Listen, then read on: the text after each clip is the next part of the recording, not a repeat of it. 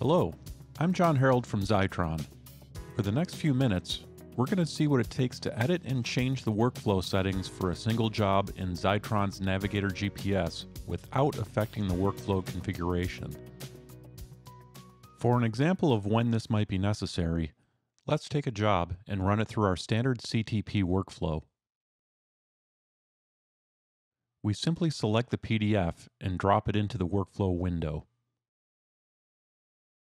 The job rips and then holds before output because we have a pause configured in the workflow.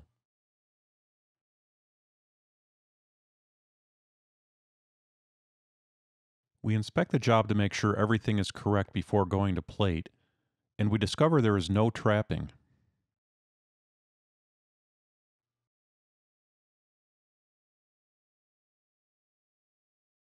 If we highlight the job and right-click on it, we find the selection Edit Jobs Workflow.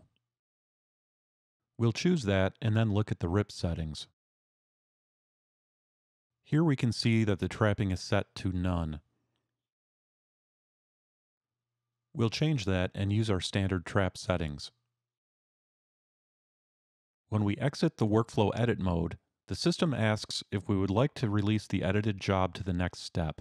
When we click Yes, the job is re-ripped with the new settings and a pencil icon appears on the job line. This means that the settings were changed only for this job and that the workflow settings have not been modified. If we highlight the job and inspect it again, we can verify that the trapping was enabled and that the traps exist.